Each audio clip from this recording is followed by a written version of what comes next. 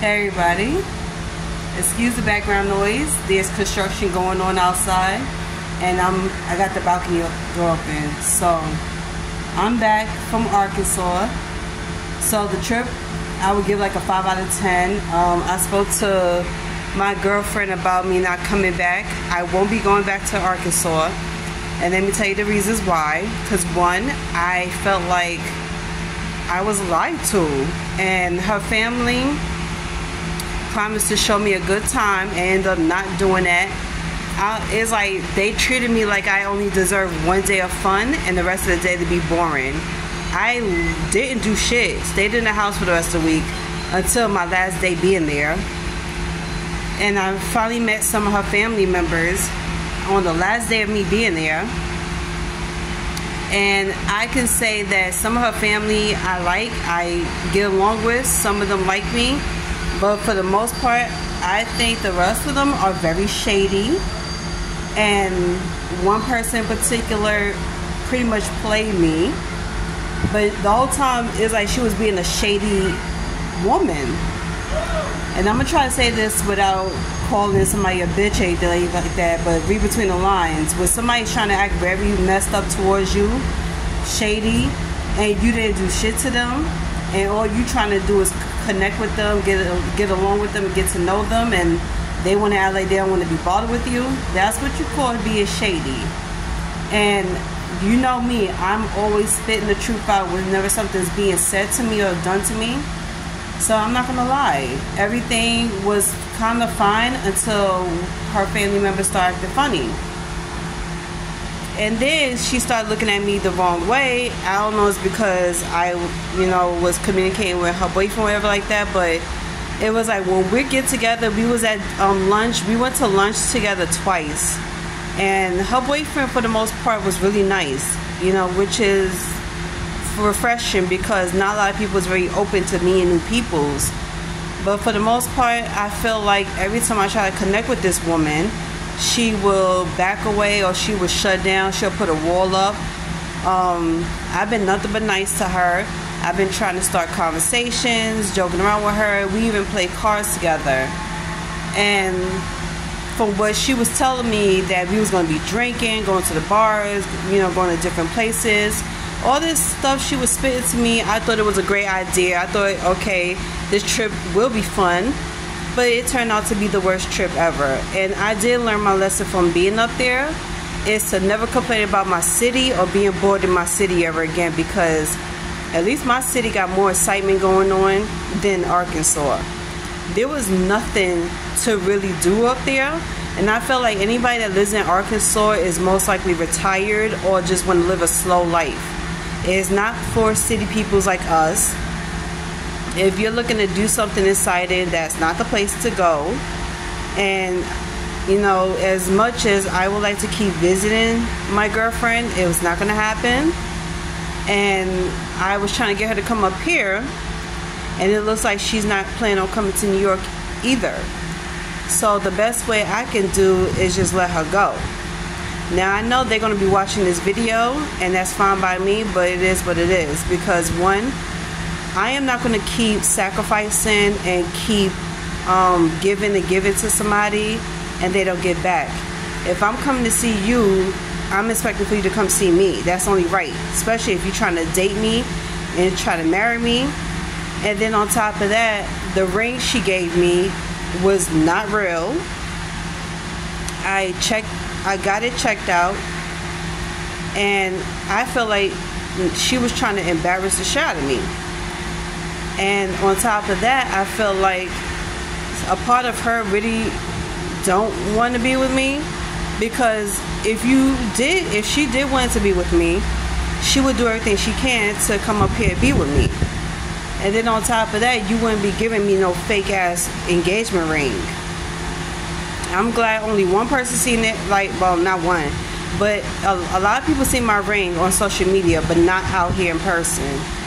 And I hate to be the one to feel embarrassed, but yeah, I am kind of embarrassed about it, because I'm going around celebrating my relationship with this woman, bragging about her, letting people know hey, I found somebody new, I found somebody that I can click with, and someone to be happy with, and all it was just bullshit, and it was a lie.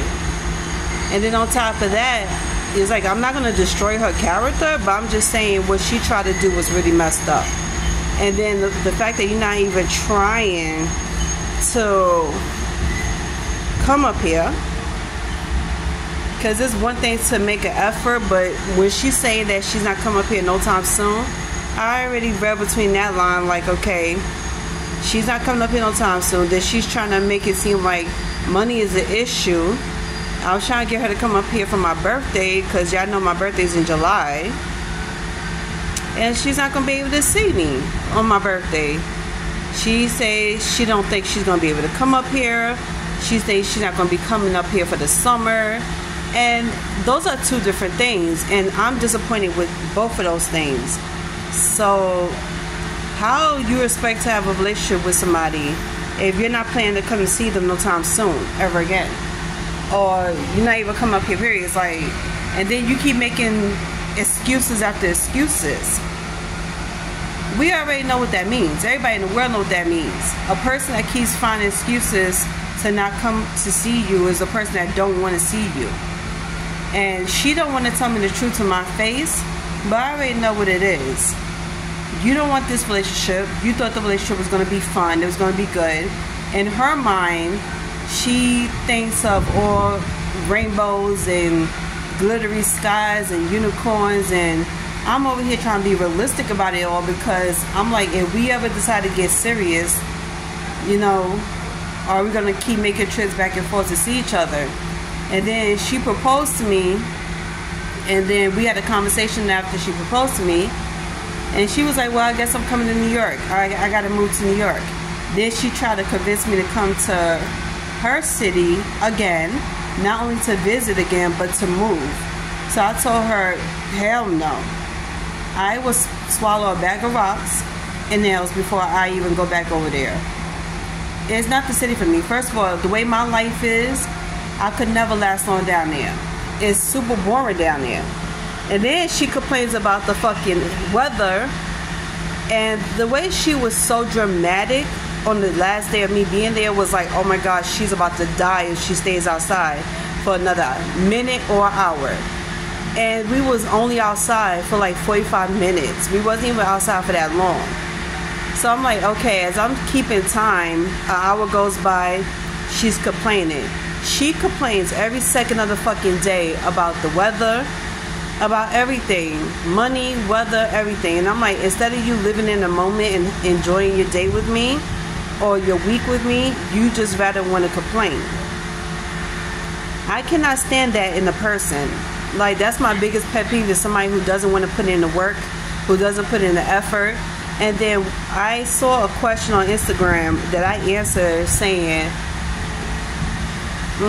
not only what's your biggest pet peeve, but what would end the relationship real quick, or what's a turn off about a person? And I was like, not making the effort, procrastinating, making excuses, and being lazy, because that would surely quickly make somebody not want to date you anymore. So sad to say, I won't be pursuing this anymore. This engagement is non-existent.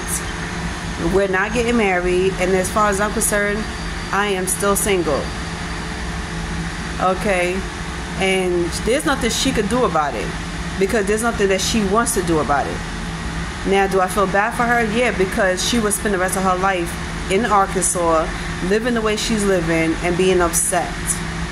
And I tried to talk to her as many times as I could, but you can't keep, you can't keep going at it and keep beating the horse to death, because it is what it is. When the person says something, believe it. So yeah, I'm in New York, and I'm happy to be in New York. I'm happy to live here, because with all these opportunities out here, how can you go wrong with it? And why would you want to leave New York City? New York City is a place to be, right? And then on top of that, I am not settling for less. Ain't no way I was put on this earth to just settle for less. I'm giving myself everything that I ever wanted. And if it means leaving people alone, cutting people out of my life, so be it. But I don't care. Because I'm sick and tired of having to keep negotiating and keep talking to peoples and keep getting through to peoples. And at the end of the day, it's pointless. I'm not getting nowhere. They're not going to, comply. They're not going to do anything. They're not going to, like I say, it's like if you're not willing to be there with me and to live your life here with me, then it's fine. I'm not one to force anybody to do anything. They don't want to leave, they don't have to leave, okay? And that's that. So, there you go. I wish I could say this trip was amazing, but it wasn't. It was more like a life lesson, and I felt like I was in jail being in Arkansas.